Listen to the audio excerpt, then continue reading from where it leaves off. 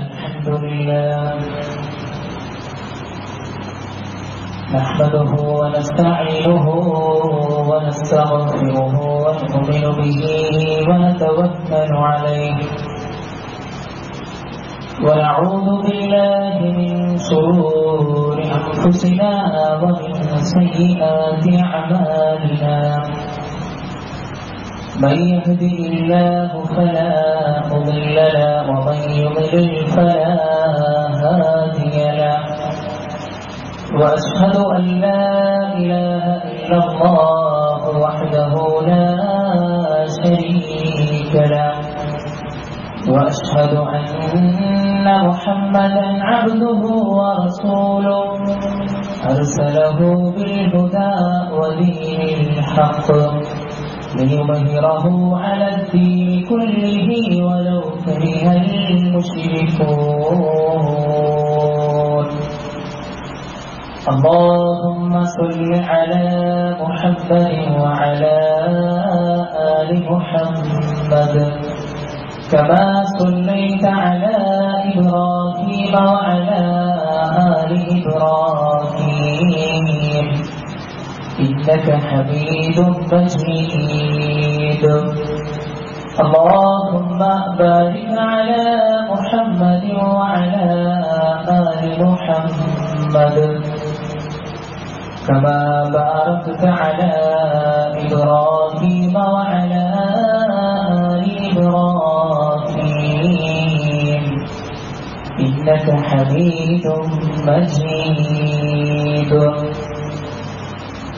يا أيها الذين آمنوا اتقوا الله حق تقاته ولا تموتن إلا وأنتم مسلمون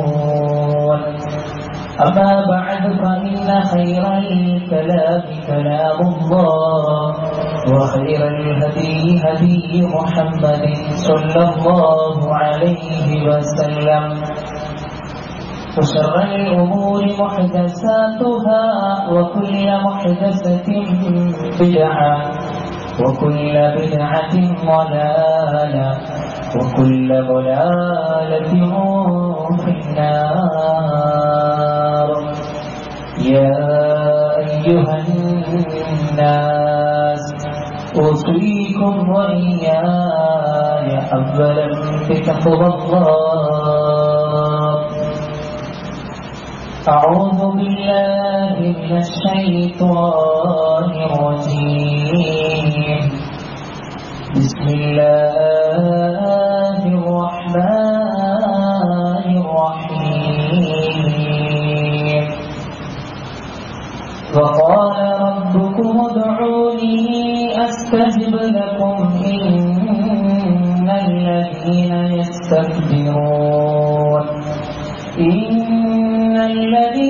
يستكبرون عن عبادتي سيدخلون جهنم داخلين.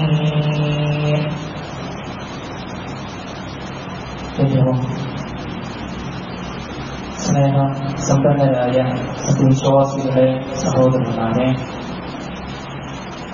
നമ്മുടെയൊക്കെ ജീവിതത്തിന്റെ എല്ലാ മേഖലകളിലും നമ്മുടെ കൽവറിയുന്ന, നമ്മുടെ മനസ്സറിയുന്ന അല്ലാഹു സുബ്ഹാനഹു വ തആലയുടെ നിയമനിർദ്ദേശങ്ങൾ പാലിച്ചുകൊണ്ട് നല്ലവരായി ജീവിക്കണമേ എന്ന് സ്വന്തത്തെ മറക്കാതെ ഉപദേശിക്കുകയാണ്, വസിയത്ത് ചെയ്യുകയാണ്. അല്ലാഹു സുബ്ഹാനഹു വ തആല റബ്ബിനെ ഭയപ്പെട്ടുകൊണ്ട് ജീവിക്കുന്ന മുത്തഖീങ്ങളുടെ കൂട്ടത്തിൽ നമ്മെ ഓരോരുത്തരെയും ഉൾപ്പെടുത്തി അനുഗ്രഹിക്കുമാണ്. വിശ്വാസികളെ, മഹാനായ റസൂലുള്ളാഹി സ്വല്ലല്ലാഹു അലൈഹി വസല്ലം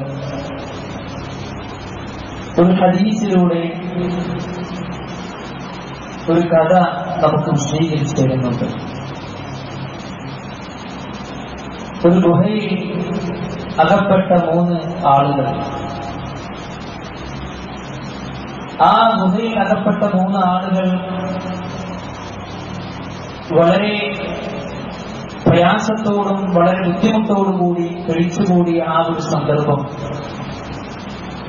അല്ലാഹു സുബ്ഹാനഹു വ തആല അവരെ അതിൽ നിന്ന് രക്ഷപ്പെടുത്തി. കേവലം ഒരു കുത്തുബ പറയലല്ല ഇത് നമ്മുടെ ഉദ്ദേശം. മറിച്ച് ആ ഒരു കഥയിൽ നിന്ന് സത്യവിശ്വാസികളായ നമുക്ക് ചില പാഠങ്ങളുണ്ട്. അബ്ദുല്ലാഹ് ഇബ്നു ഉമർ റളിയല്ലാഹു അൻഹു നിവേദനം ചെയ്യുന്ന ഹദീസിൽ അദ്ദേഹം പറയുകയാണ്, നബി സല്ലല്ലാഹു അലൈഹി വസല്ലമ പറയുന്നതായി ഞാൻ കേട്ടു. എന്താ പ്രവാചകൻ സല്ലല്ലാഹു അലൈഹി വസല്ലമ പറഞ്ഞത്? നിങ്ങളുടെ പൂർവികരായിട്ടുള്ള 3 ആളുകൾ അവരൊരു യാത്ര പുറപ്പെട്ടു. അങ്ങനെ ആ യാത്രയിൽ ഒരു രാത്രി ഒരു ഗുഹയിൽ അവർ വിശ്രമിക്കുകയാണ്. ആ വിശ്രമിച്ചുകൊണ്ടിരിക്കുന്ന സന്ദർഭത്തിൽ ആ ഗുഹയുടെ മുകളിൽ നിന്ന് ഒരു പാറക്കല്ല് വന്ന് കൊണ്ടുവീണ് ആ ഗുഹയുടെ മുൻഭാഗം അടഞ്ഞു പോവുകയാണ്. ആ സന്ദർഭത്തിൽ അവർ പരസ്പരം സംസാരിച്ചു, നമുക്ക് എങ്ങനെ ഇതിൽ നിന്ന് രക്ഷപ്പെടാം. ആ ഒരു സന്ദർഭത്തിലൂടെ അവരവസാനമെത്തിയ തീരുമാനം, فقال بعضهم لبعض انظروا اعمالا عملتموها صالحة لله فادعوا الله تعالى بها لعل الله يخرجها عنكم. അവർ പരസ്പരം അഭിപ്രായപ്പെട്ടു. അവർ പരസ്പരം പറഞ്ഞു, നമുക്ക് നമ്മുടെ സൽക്കർമ്മങ്ങളെ, നമുക്ക് നമ്മുടെ നല്ല കർമ്മത്തെ മുൻനിർത്തിക്കൊണ്ട് അല്ലാഹു സുബ്ഹാനഹു വ തആലയോട് പ്രാർത്ഥിക്കാം. അങ്ങനെ പ്രാർത്ഥിച്ചു കഴിഞ്ഞാൽ നമുക്ക് രക്ഷപ്പെടാൻ കഴിയും എന്ന് അവർ തീരുമാനിച്ചു. അങ്ങനെ ആ 3 പേര് പ്രാർത്ഥിക്കുകയാണ്. വളരെ ഭീകരതയും ഇരുട്ടും നിറഞ്ഞ ആ ഒരു ഗുഹയിൽ വെച്ച് അല്ലാഹു സുബ്ഹാനഹു വ തആലയോട് അവർ ചെയ്തിട്ടുള്ള നല്ല പ്രവർത്തനം വെച്ച് പ്രാർത്ഥിക്കുകയാണ്. അതിലെ ഒന്നാമത്തെ മനുഷ്യൻ പ്രാർത്ഥിക്കുകയാണ്, അല്ലാഹുമ്മ ഇന്നഹു കാന ലീ വാലിദാനി ശൈഖാനി കബീറാൻ. ഒന്നാമത്തെ ആളുടെ പ്രാർത്ഥനയാണ്, അല്ലാഹുവേ, എനിക്ക് പ്രായം ചെന്ന മാതാപിതാക്കളുണ്ടായിരുന്നു, എനിക്ക് വളരെ കൂടുതൽ പ്രായമെത്തിയ മാതാപിതാക്കളുണ്ടായിരുന്നു. ഞാൻ രാത്രിയിൽ അവർക്ക് ഭക്ഷണം കൊടുത്തിട്ടേ എന്റെ വീട്ടുകാർക്ക് ഞാൻ ഭക്ഷണം കൊടുക്കുകയുള്ളൂ. അങ്ങനെ ഞാൻ ഒരു ദിവസം വന്നപ്പോൾ അവർക്ക് പാല് കൊടുക്കുവാൻ വേണ്ടി വന്ന സന്ദർഭത്തിൽ എന്റെ മാതാപിതാക്കൾ ഉറങ്ങി കിടക്കുകയാണ്. എന്റെ മക്കൾ ഇങ്ങനെ കരയുന്നുണ്ട് ഭക്ഷണത്തിന് വേണ്ടി, വിശപ്പിന് വേണ്ടി എന്റെ മക്കൾ ഇങ്ങനെ കരയുമ്പോഴും എന്റെ മക്കളുടെ ഭാഗത്തേക്ക് ഞാൻ നോക്കിയിട്ടില്ല. എന്റെ മാതാപിതാക്കൾ ഉറങ്ങുകയാണല്ലോ, അവരുടെ ഉറക്കം നഷ്ടപ്പെടുത്താതെ അവർ എണീക്കുമ്പോൾ ഈ പാലവർക്ക് കൊടുക്കാമല്ലോ എന്ന് കരുതി ഞാൻ അവരെ ഇങ്ങനെ കാത്തിരുന്ന് സമയം വല്ലാതെ പോയിട്ട് പ്രഭാതമെത്തി. അങ്ങനെ ആ പ്രഭാതമെത്തിയ സന്ദർഭത്തിൽ അവർക്ക് ഞാൻ ആ പാല് നൽകി, റബ്ബേ, നിന്റെ തൃപ്തി ആഗ്രഹിച്ചുകൊണ്ടാണ് ഞാൻ ഇങ്ങനെ ചെയ്തതെങ്കിൽ ഈ മുന്നിലുള്ള പാറ ഞങ്ങളിൽ നിന്ന് നീ മാറ്റിവെക്കേണമേ എന്ന് പ്രാർത്ഥിക്കുകയാണ്. ആ സന്ദർഭത്തിൽ ആ പാറ അല്പം നീങ്ങി, എങ്കിലും അവർക്ക് പുറത്തു കിടക്കാൻ കഴിഞ്ഞില്ല. അപ്പോൾ രണ്ടാമത്തെ മനുഷ്യൻ പ്രാർത്ഥിക്കുകയാണ്, وقال الآخر اللهم إنه كانت لي ابنة عم أحببتها كأشد ما يحب الرجال النساء. രണ്ടാമത്തെ ആൾ അല്ലാഹു സുബ്ഹാനഹു വ തആലയോട് പ്രാർത്ഥിക്കുകയാണ്, അല്ലാഹുവേ, എനിക്കൊരു പിതൃവ്യ പുത്രി ഉണ്ടായിരുന്നു റബ്ബേ, അങ്ങേയറ്റത്തെ സൗന്ദര്യമുള്ള പെണ്ണാണവൾ, അവളിൽ എനിക്ക് വല്ലാതെ ആഗ്രഹമുണ്ടായിരുന്നു റബ്ബേ.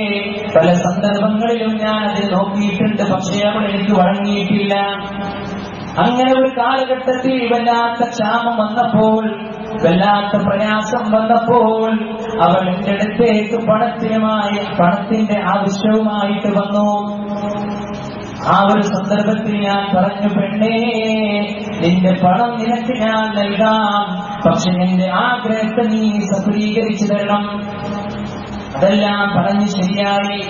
ഞാൻ ആ പെണ്ണിന്റെ അടുത്തേക്ക് ഇങ്ങനെ സമീപിക്കുന്ന സന്ദർഭത്തിൽ ആ പെണ്ണ് എന്നോട് പറഞ്ഞു, ഇത്തമില്ല, നീ അല്ലാഹുവിനെ സൂക്ഷിച്ചോ, നീ അല്ലാഹുവിനെ ഭയപ്പെട്ടോ എന്ന് പറഞ്ഞ സന്ദർഭത്തിൽ ഞാൻ അതിൽ നിന്ന് പിന്മാറി റബ്ബേ. അദ്ദേഹം ആ തെറ്റിലേക്ക് പോയില്ല. ഇത്തഖില്ല, അല്ലാഹുവിനെ സൂക്ഷിച്ചോ എന്ന് പറഞ്ഞപ്പോ ആ ഒരു സന്ദർഭത്തിൽ ഞാൻ അതിൽ നിന്ന് പിന്മാറി. അദ്ദേഹം പ്രാർത്ഥിക്കുകയാണ്, അല്ലാഹുവേ, നിന്റെ പ്രീതിക്ക് വേണ്ടി മാത്രമാണ് ഞാൻ ഇത് ചെയ്തതെങ്കിൽ ഈ പാറക്കഷ്ണം ഇവിടെ നിന്ന് ഒന്ന് മാറ്റിത്തരണേ. ഇതിൽ നമുക്ക് കാണാം, അവിടെ നിന്ന് അല്പവും നീങ്ങിപ്പോയി. ആ സന്ദർഭത്തിലും അവർക്ക് പുറത്തു കിടക്കാൻ കഴിയില്ല. അപ്പോഴതാ മൂന്നാമത്തെ വ്യക്തി പ്രാർത്ഥിക്കുകയാണ്, അല്ലാഹുവേ, ഞാൻ കുറെ ആളുകളെ ജോലിക്ക് വേണ്ടി വെച്ചിരുന്നു. അതിൽപ്പെട്ട ഒരു മനുഷ്യൻ ഒരു നേരത്തെ കൂലി എന്നിൽ നിന്ന് മേടിച്ചിട്ടില്ല. അങ്ങനെ അദ്ദേഹത്തിന് കൊടുക്കുവാനുള്ള കൂലി കൊണ്ട് ഞാനൊരു മൃഗത്തെ വാങ്ങി, അങ്ങനെ മൃഗത്തെ വാങ്ങി വളർത്തി. അങ്ങനെ ആടുമാടങ്ങൾ, ഒട്ടകങ്ങൾ കൂടുതൽ കൂടുതൽ പെരുകി വന്നു. കാലങ്ങൾക്ക് ശേഷമതാ ആ മനുഷ്യൻ എന്റെ അടുത്തേക്ക് സമീപിക്കുകയാണ്, എന്റെ കൂലി എനിക്ക് നൽകണം. ആ ഒരു സന്ദർഭത്തിൽ ഞാൻ അവിടെയുള്ള എല്ലാ കാലികളെയും കാണിച്ചുകൊണ്ട് പറഞ്ഞു, ഇതെല്ലാം നിന്റെ കൂലിയാണ് മനുഷ്യ, ഇതെല്ലാം നീ എടുത്തുകൊള്ളുക എന്ന് പറഞ്ഞപ്പോ ആ വന്ന മനുഷ്യൻ അത്ഭുതത്തോടുകൂടി പറയുകയാണ്, എന്നെ പരിഹസിക്കുകയാണോ എന്ന് ചോദിച്ചു. അപ്പൊ ഈ മനുഷ്യൻ പറഞ്ഞു, ഇല്ല, ഞാൻ അങ്ങനെ പ്രവേശിക്കല്ല, ഇതൊക്കെ അങ്ങയുടെ കൂലിയാണ്, ഇതൊക്കെ നിങ്ങൾ കൊണ്ടുപോയിക്കൊള്ളുക. ബാഹുവേ, ഞാൻ അങ്ങനെ ചെയ്തത് നിന്റെ പ്രീതി മാത്രം ആഗ്രഹിച്ചുകൊണ്ടാണെങ്കിൽ, നിന്റെ പ്രീതി മാത്രം ആഗ്രഹിച്ചുകൊണ്ടാണെങ്കിൽ ഞങ്ങളെ ഈ ഗുഹയിൽ നിന്ന് നീ രക്ഷപ്പെടുത്തണേ എന്ന് പ്രാർത്ഥിച്ചപ്പോൾ അല്ലാഹു സുബ്ഹാനഹു വ തആല അവരുടെ പ്രാർത്ഥന കേൾക്കുകയാണ്. അല്ലാഹുവേ, ഈ ബാക്കിയുള്ള ഭാഗം കൂടി നീ ഞങ്ങൾക്ക് തുറന്നു തരണേ. അല്ലാഹു സുബ്ഹാനഹു വ തആല ഗുഹയുടെ മുന്നിൽ നിന്നും ആ വലിയ പാറക്കഷ്ണത്തെ അവർക്ക് മാറ്റിക്കൊടുത്തു. എന്ന് നബി സല്ലല്ലാഹു അലൈഹി വസല്ലമ ഈ ഒരു സംഭവത്തിലൂടെ നമ്മൾ പഠിപ്പിക്കുകയാണ്. വിശ്വാസികളെ, കേവലം ഒരു കഥ കേൾക്കുകയല്ല നമ്മൾ വേണ്ടത്. വിശ്വാസികളായ എനിക്കും നിങ്ങൾക്കും ഈ ഗുഹാവാസികളുടെ സംഭവത്തിൽ ഒരുപാട് സന്ദേശങ്ങൾ, ഒരുപാട് ഗുണപാഠങ്ങൾ അല്ലാഹു സുബ്ഹാനഹു വ തആലയിൽ നിന്ന് നമുക്ക് പഠിക്കുവാനുണ്ട്. അതിൽ ഒന്നാമത്തെ ഗുണപാഠം എന്തെന്നറിയുമോ? അല്ലാഹു സുബ്ഹാനഹു വ തആല മനുഷ്യനെ പല രൂപത്തിലും അല്ലാഹു സുബ്ഹാനഹു വ തആല പരീക്ഷിക്കും. സമ്പത്ത് കൊണ്ട് തന്നെ റബ്ബ് പരീക്ഷിക്കും, മക്കളെ തന്നുകൊണ്ട് റബ്ബ് പരീക്ഷിക്കും, മക്കളെ തരാതെ റബ്ബ് പരീക്ഷിക്കും. ഏത് പരീക്ഷണം ഉണ്ടാകുന്ന സന്ദർഭത്തിലും ഇതെന്റെ റബ്ബിന്റെ പരീക്ഷണമാണെന്ന ഉറച്ച ബോധത്തോടുകൂടി, നല്ല ഈമാനോടുകൂടി അതിനെ കാണാനുള്ള കരുത്ത്, അതാണ് വിശ്വാസിക്ക് വേണ്ടത്.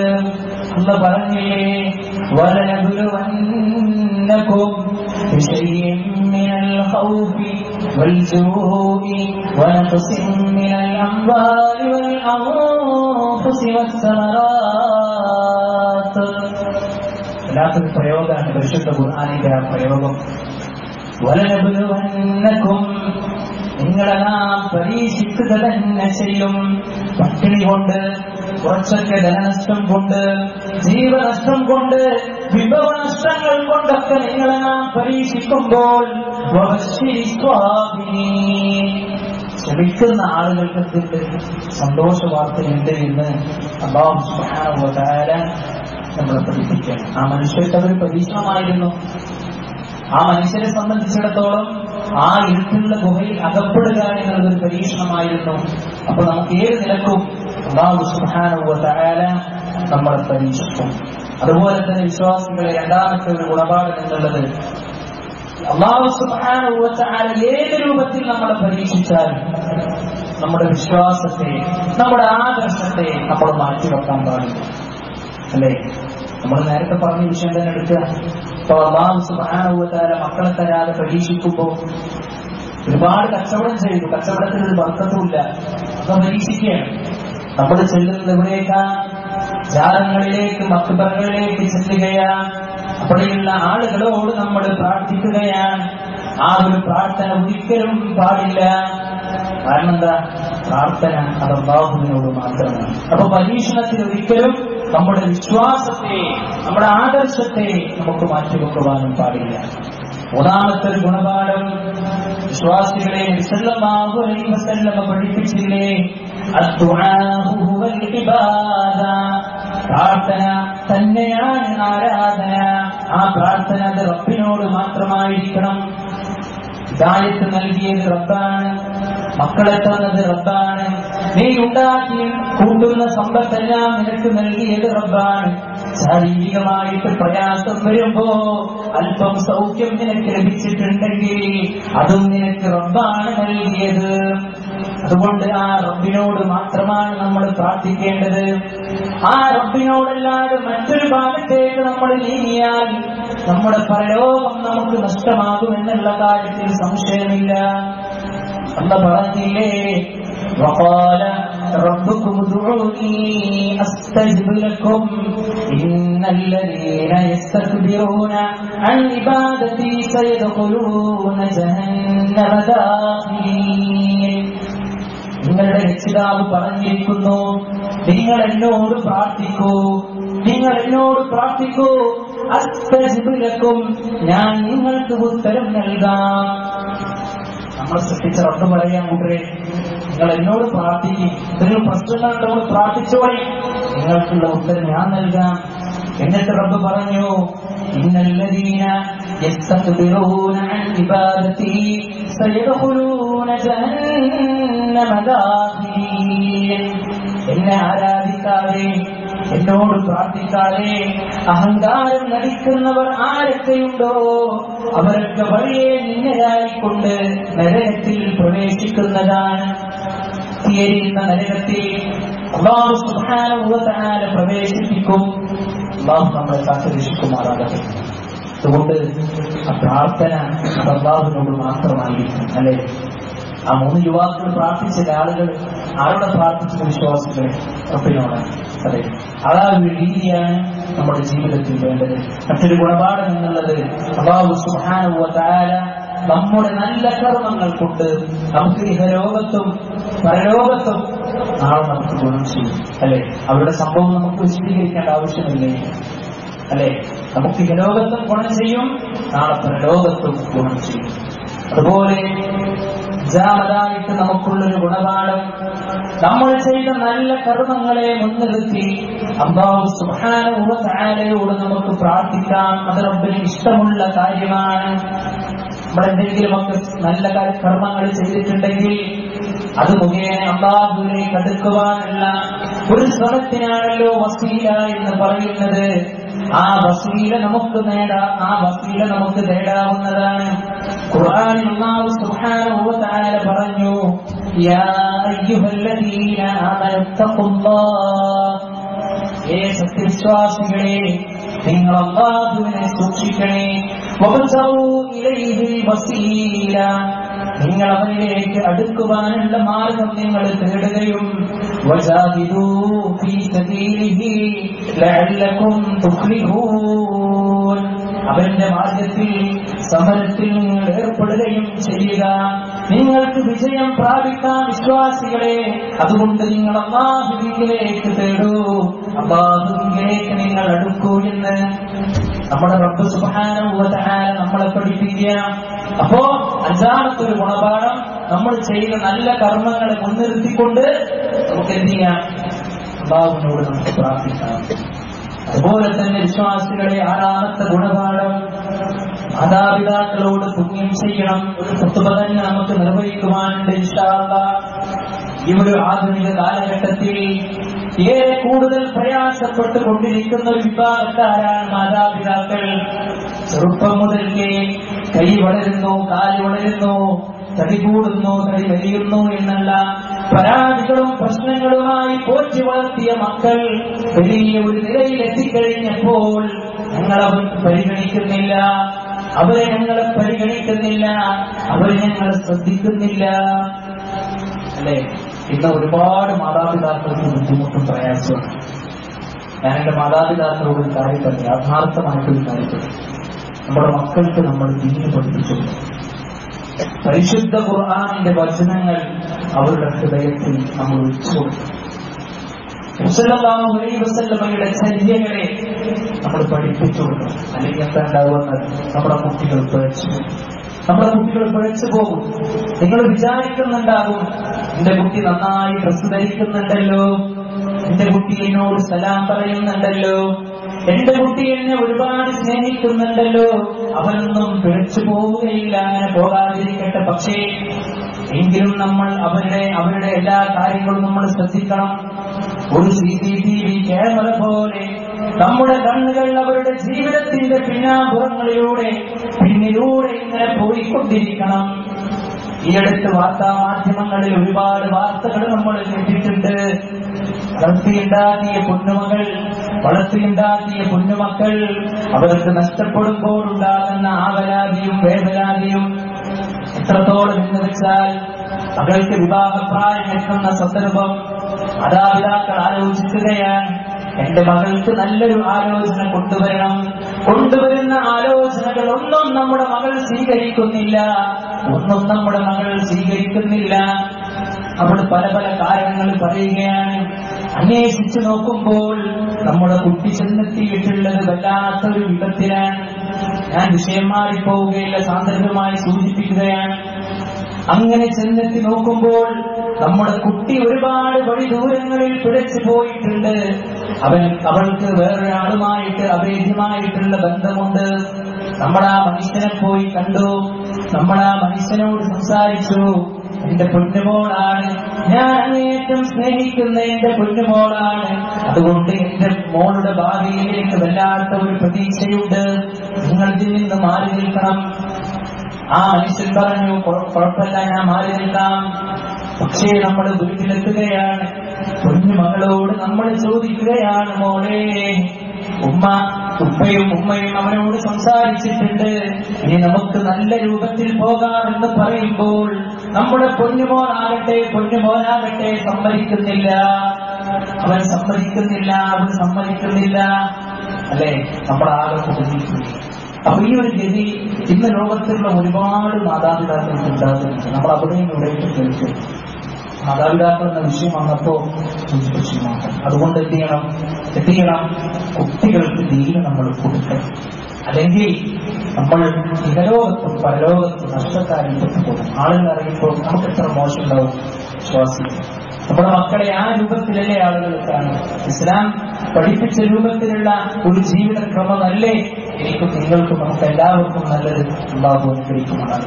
അതുകൊണ്ട് വിശ്വാസികളെ, ഈ ഗുഹാവാസികളുടെ സംഭവത്തിൽ അല്ലാഹു സുബ്ഹാനഹു വ തആലയിൽ നിന്ന് നമുക്ക് പഠിക്കുവാനുള്ള മറ്റൊരു ഗുണപാഠം എന്നുള്ളത് ബിർറുൽ വാലിദൈനി, മാതാപിതാക്കൾക്ക് പുണ്യം ചെയ്യലാണ്. ആ മനുഷ്യൻ പ്രഭാതം എത്തുന്നത് വരെ ആ മാതാപിതാക്കളുടെ ഉറക്കത്തെ നഷ്ടപ്പെടുത്താതെ കാത്തുനിന്നില്ലേ? എത്ര സ്നേഹിച്ചിട്ടുണ്ടാകും ആ മനുഷ്യൻ. നമുക്ക് കഴിഞ്ഞിട്ടുണ്ടോ? നമുക്ക് നമ്മുടെ വീടുകളിൽ മാതാപിതാക്കൾക്ക് പ്രത്യേകം കഴിക്കുവാനുള്ള പാത്രമില്ലേ? മാതാപിതാക്കൾക്ക് പ്രവേശനമില്ലാത്ത മുറികളില്ലേ? മാതാപിതാക്കൾക്ക് ചർച്ച ചെയ്യാൻ പാടില്ലാത്ത മേഖലകളില്ലേ? ഇങ്ങനെ നമ്മൾ തിരിച്ചു പോയിട്ടില്ലേ? നമ്മുടെ വീടുകളിൽ പാടില്ല. നമ്മളിന്ന് വളർന്ന് വലുതായത് നമ്മുടെ മാതാപിതാക്കളുടെ കഠിന പ്രയത്നമാണ്. ഞാൻ ഇന്നിവിടെ നിങ്ങളുടെ മുമ്പിൽ ഈ വിഷയം അവതരിപ്പിക്കുമ്പോൾ എന്റെ ജീവിതത്തിൽ എനിക്ക് ഏറ്റവും വലിയ പങ്കായിട്ട് വന്നത് എന്റെ മാതാപിതാക്കളാണെങ്കിൽ, ഇത് കേൾക്കുന്ന നിങ്ങളുടെ ജീവിതത്തിൽ നിങ്ങൾക്ക് വന്നിട്ടുള്ള വലിയ പങ്ക് നിങ്ങളുടെ മാതാപിതാക്കളാണെങ്കിൽ, ആ മാതാപിതാക്കളെ പരിഗണിക്കേണ്ടത്, സ്നേഹിക്കേണ്ടത് നമ്മുടെ കടമയാണ്. അതുകൊണ്ട് ബിർറുൽ വാലിദൈൻ, മാതാപിതാക്കൾക്ക് ഗുണം ചെയ്യുക, അതാണ് ഒരു ഗുണപാഠം. അതുകൊണ്ട് നമ്മൾ നമ്മുടെ ജീവിതത്തിൽ വിഷയങ്ങളൊക്കെ നമ്മൾ ഉൾപ്പെടുത്തിക്കൊണ്ട് ജീവിക്കുക. അല്ലാഹു സുബ്ഹാനഹു വ തആല നമ്മെ അനുഗ്രഹിക്കുമാറാകട്ടെ. അഖൂലു ഖൗലി ഹാദാ അസ്തഗ്ഫിറുല്ലാഹ ലി വലക്കും വസ്തഗ്ഫിറൂഹു ഇന്നഹു ഹുവൽ ഗഫൂറുർ റഹീം.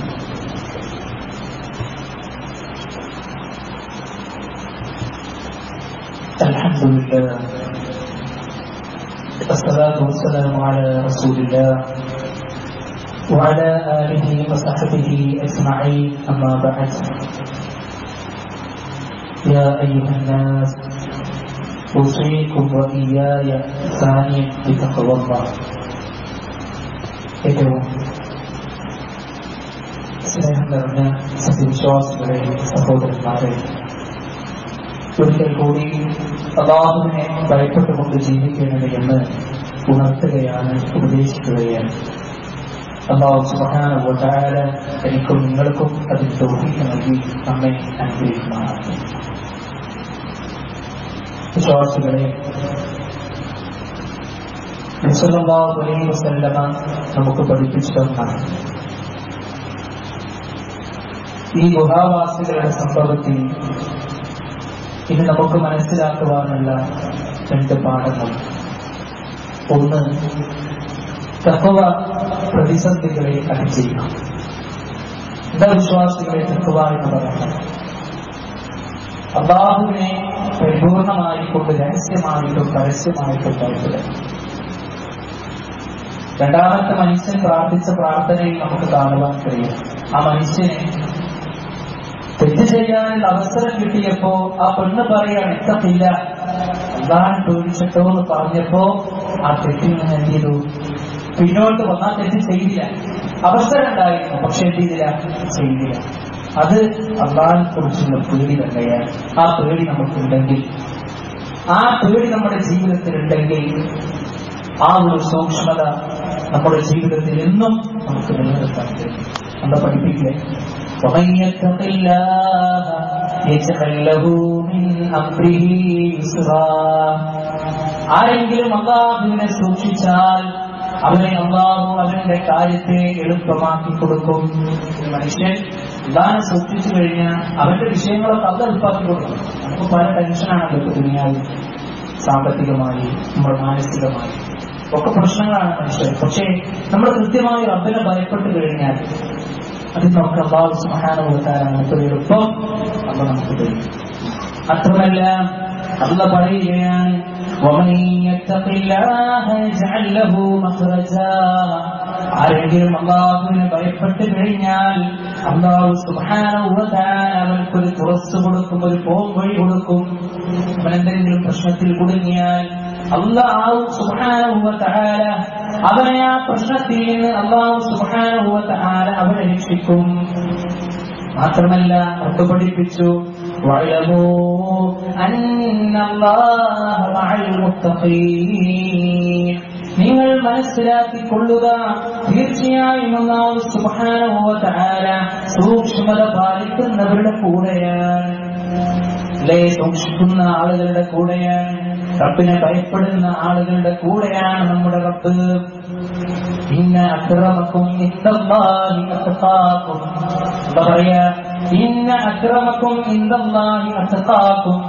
നിങ്ങളിൽ വെച്ച് ഏറ്റവും നല്ല മാന്യൻ സമ്പത്ത് കുറെ ഉള്ളവനല്ല, സൗകര്യം കുറെ ഉള്ളവനല്ല, നാട്ടിലെ കാര്യങ്ങളൊക്കെ നിയന്ത്രിക്കുന്നവനല്ല, മറിച്ച് അല്ലാഹുവിന്റെ അടുക്കൽ നിങ്ങളിൽ ഏറ്റവും വലിയ മാന്യൻ അവൻ തഖ്വയുള്ളവനാണ്.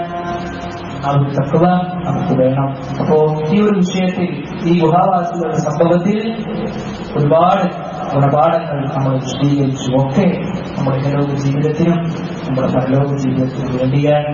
അല്ലാഹുവിനെ ഭയപ്പെട്ടുകൊണ്ട് ജീവിക്കുക. പ്രയാസങ്ങൾ അനുഭവിക്കുന്ന ആളുകളുണ്ട്, അവരൊക്കെ നമ്മൾ കണ്ടറിയുക, നല്ല നല്ല കർമ്മങ്ങളിൽ നമ്മൾ മുന്നേറുക. അല്ലാഹു സുബ്ഹാനഹു വ തആല പറയുന്ന കാര്യങ്ങളും കേൾക്കുന്ന വിഷയങ്ങളും നമ്മുടെ ജീവിതത്തിൽ പ്രാവർത്തികമാക്കുവാനുള്ള മനസ്സ് നൽകി അല്ലാഹു നമ്മെ ഓരോരുത്തരെയും അനുഗ്രഹിക്കുമാറാകട്ടെ. അല്ലാഹുവേ, ഞങ്ങളിൽ നിന്ന് വന്നു പോയിട്ടുള്ള എല്ലാ പാപങ്ങളും ഞങ്ങൾക്ക് പുറത്തു മാപ്പാക്കി തരുമാറാകട്ടെ. അത് ഒരു ഭാഗത്തെ സ്വർഗത്തിലേക്കും മറ്റൊരു ഭാഗത്ത് നരകത്തിലേക്കുമാക്കുമ്പോൾ മുവഹ്ഹിദുകളുടെ കൂടെ, മുത്തഖീങ്ങളുടെ കൂടെ, മുഖ്ലിസീങ്ങളുടെ കൂടെ നീ ഞങ്ങളെ സ്വർഗത്തിൽ ഉൾപ്പെടുത്തിയിരിക്കുമാറാകട്ടെ. അല്ലാഹുവേ, മാതാപിതാക്കൾക്ക് ഗുണം ചെയ്യുന്ന നല്ല മക്കളിൽ ഞങ്ങളെ ഏവരെയും ഉൾപ്പെടുത്തി അനുഗ്രഹിക്കുമാറാകട്ടെ. اللهم اغفر للمؤمنين والمؤمنات والمسلمين والمسلمات والأحياء منهم والأموات إنك مجيب الدعوات يا قاضي الحاجات. اللهم أجرنا من النار، اللهم أجرنا من النار، اللهم أجرنا من النار. ربنا آتنا في الدنيا حسنة وفي الآخرة حسنة وقنا عذاب النار. آمين آمين برحمتك يا أرحم الراحمين.